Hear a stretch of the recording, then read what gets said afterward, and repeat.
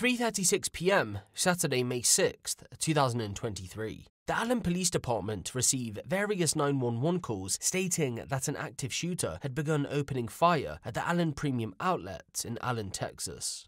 No, I do not have a description. Do you have one? Okay, I've got a Hispanic male, 5'8" to 5'9", 350 pounds.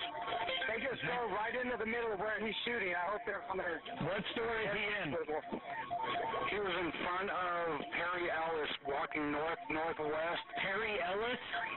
He was in front of Perry Ellis, walking northwest. Okay.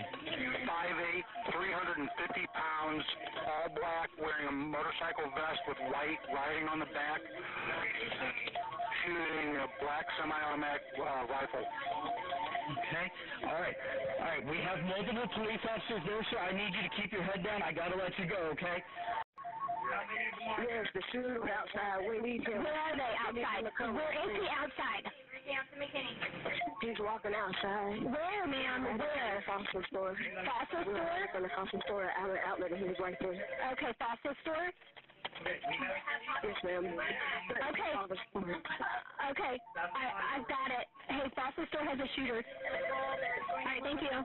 Allen 911, are you calling about the shooting? Yes, you got a victim. We got a victim where? In boutique 632. It's the suite number 632 Francesca's. Francesca's? Okay, can you describe the injuries to me? I think it's in his chest. I'm in my car. I can't even get back into my boutique. I'm locked out. I can't go without police going with me because I'm scared. All right, we have help on the way. We do have medics in the area right now. Shooting victim inside Francesca's. I think I see the cops on the corner. If they can come to my car, or if they go in Francesca's, can they open up the back door to let me in? Okay, we have police officers there. I need you to, are you with the guy that was shot? No, I left him in there because I wasn't sure if he was a shooter. I didn't want to let him near my guest. Okay. All right, well, we have the medics there. I'm going to tell them where he's at. They're going to get there as fast as they can, okay? Okay, if someone gets in there, can they open up the back door to let me in so I can lock my boutique? I don't know, ma'am. I don't have the answer to that right now. You're going to have to talk to an officer when the situation calms down a little, okay? Okay, I see officers on the corner. They're telling us not to move. Yes, ma'am. So just go ahead and follow their instructions for now. I got to let you go, okay? An unnamed on-duty Allen Police Department officer was already present at the outlet prior to the shots ringing out. He was there for an unrelated matter. It isn't clear what he was initially responding to, but bodycam footage captured just seconds before the mass shooting event starts depicts him speaking with a young mother with her 2 children. It appears as if the children weren't listening to their mother as they weren't wearing their seatbelts. Make sure y'all be good, okay? And make sure you wear your seatbelts when mommy's driving, okay? You understand? Okay? Okay? All right. All right, you be good. Escuchate. Say always the... Seatbelt? Wow. 145. I think we got shots fired at the outlet mall. Shots fired at the outlet. I got people running. Precinct 137. Get going! Get going! Get moving! 420 on the ground. In and out. They're moving farther away from me. Go! Go! Go! Keep moving!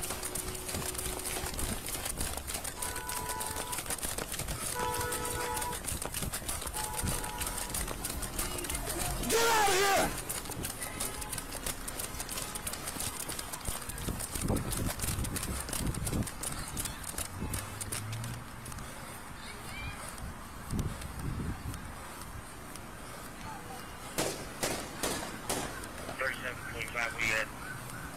I'm bipolar, Ralph Lauren moving, trying to get to him. They're still shooting.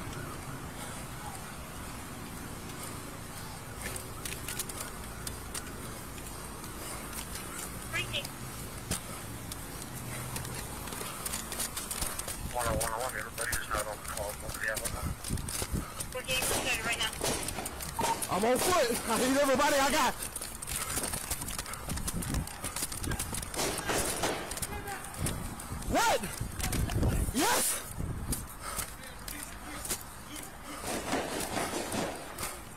what you got?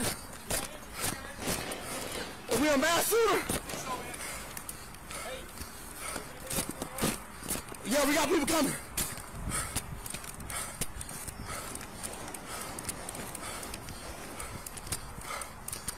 145, I believe we got a mass shooter. I got a magazine on the ground. Drop it! Drop it!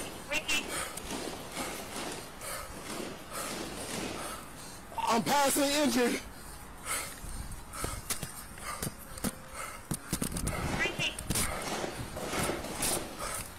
I'm moving as fast as I can, trying to get over there.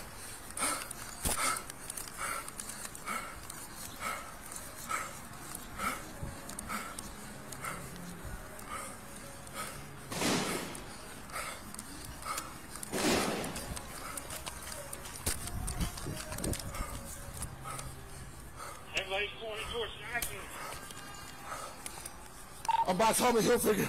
I don't know where he's at. Shot to start. Alright, actually still going.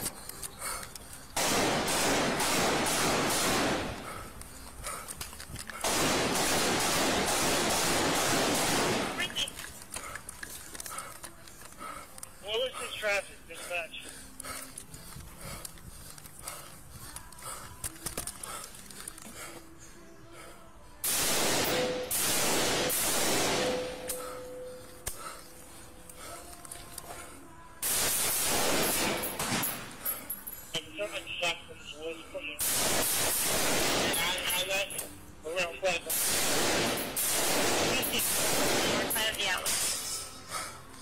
Shots fired by police, I got him down.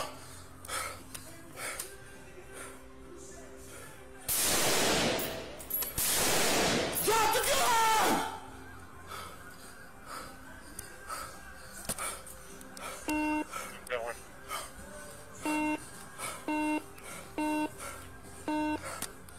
Hey, get off the air! I'm over here by the lids, I got him down! Get away from here! Get away from here! Get away!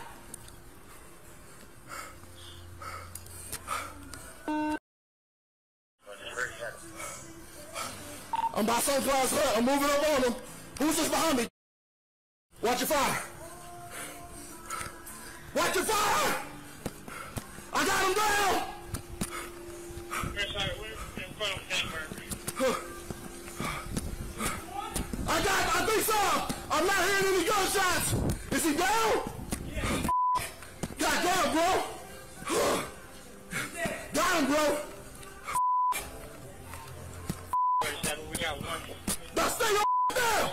Stay your down! Stay You good? You got him? Yeah, It had been an average weekend for many across the United States on that May weekend. Allen, Texas wouldn't be alienated by that statement. With good weather scheduled in for the day across most of the state, it was to no surprise that many Texans opted to spend the day out with family and friends. Whether that be a bite to eat followed by a visit to the park, participating in some kind of outdoor activity, or just staying at home catching some rays, there was something for everyone to do on May 6th, 2023. The Allen Premium Outlet is a place many would visit on that weekend, but to say that it didn't get busy every day of the week would be an understatement. Dubbed one of the busiest shopping centers in the whole of North Texas, Allen Premium Outlet is home to 120 stores, including the likes of Coach, Tory Burch, and Michael Kors. In 2018, the outlet completed an expansion that had been 2 years in the making. It had added a huge H&M and Armani outlet. It was also home to 1,300 new parking spaces. So yes, thousands visit on a near enough daily basis, but given the fact that May 6th, 2023 was the weekend before Mother's Day, and it was a weekend, meant there would have been at least double the amount of people than usual, which makes this case even more disturbing than it already is. At 3:36 p.m. on May 6th, 2023, 33-year-old Mauricio Garcia wearing all black tactical gear, pulled up to the Allen Premium Outlet armed with 8 firearms. After driving briefly around the car park, he stopped off at the H&M store, got out of the vehicle, and began shooting indiscriminately. Although armed with 8 guns, Mauricio would carry only 3 of those, which included his AR-15. Over the course of 4 minutes, 15 people would be shot, 8 killed, as a part of this mass shooting event. At the time of recording this video, a specific timeline in reference to who was killed at what point during the incident still hasn't been reported. What we do know though is that Mauricio was eventually gunned down by police outside the Fat Burger and Buffalo's Express restaurant. That means then that he more than likely would have made his way through the car park. So the victims would have been shot at some point during this journey.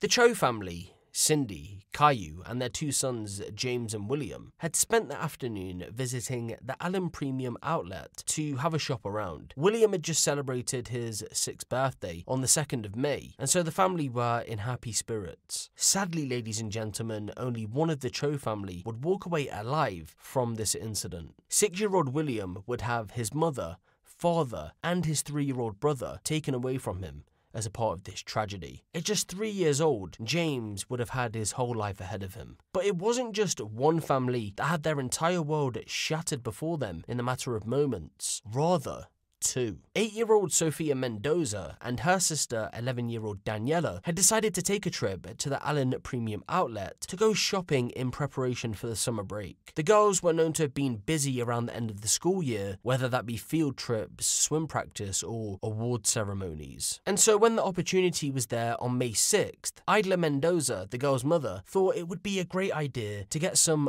bonding time in with her daughters. So they decided to go for a shop.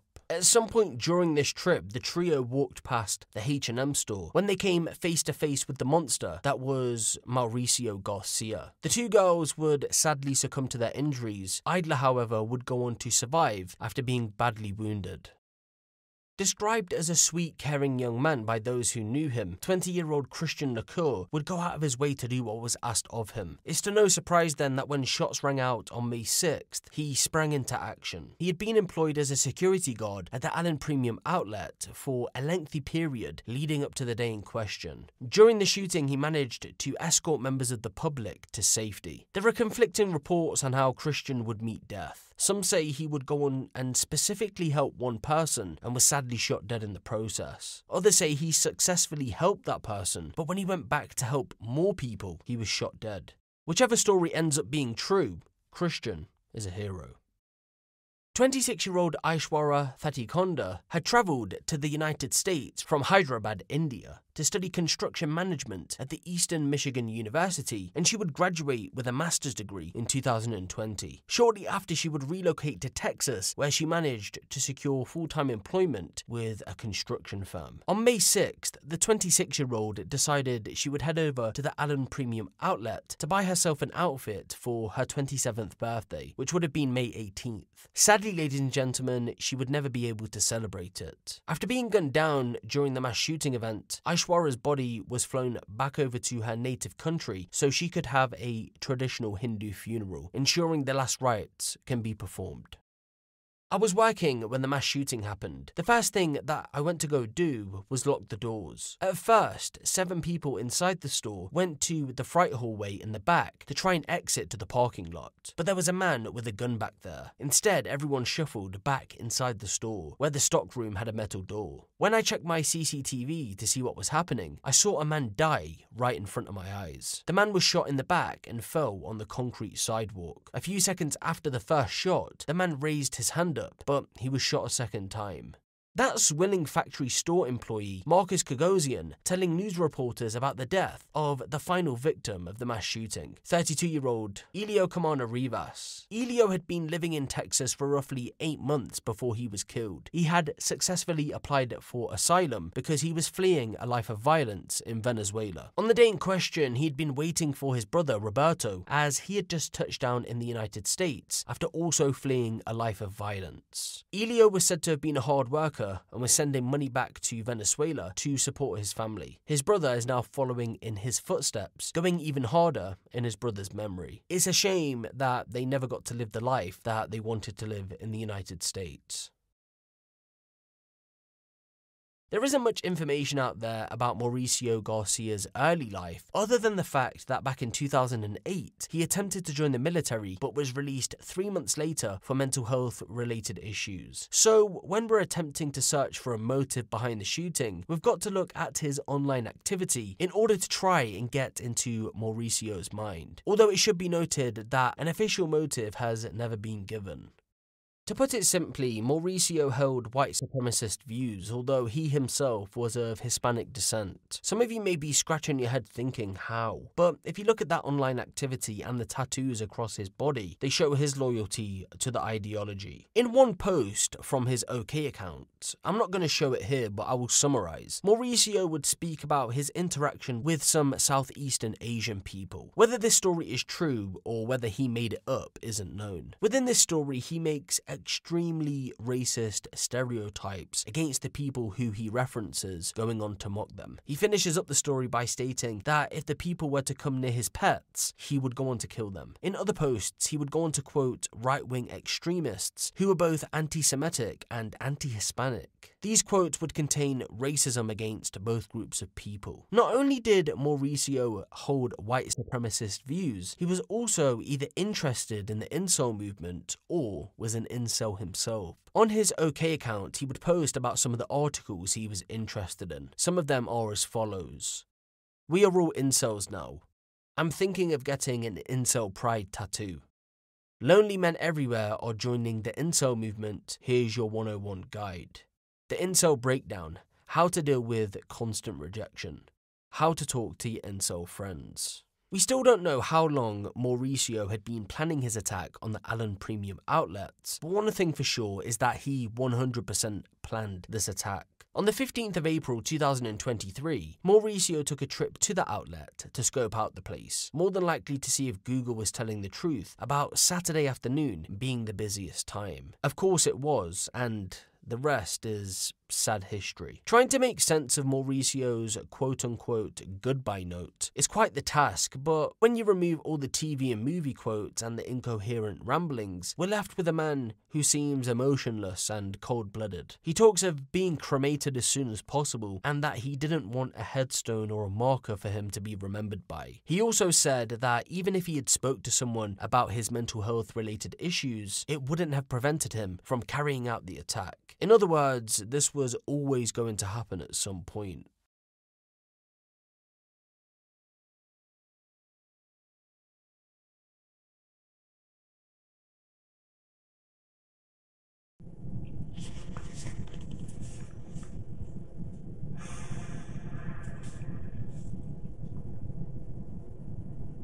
Not quite what you're expecting, huh? Well, that's the video. See ya.